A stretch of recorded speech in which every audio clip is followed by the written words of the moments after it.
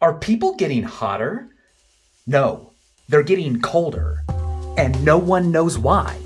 Nearly 200 years ago, Karl Reinhold August Wunderlich observed that 98.637 was the average temperature of the human body.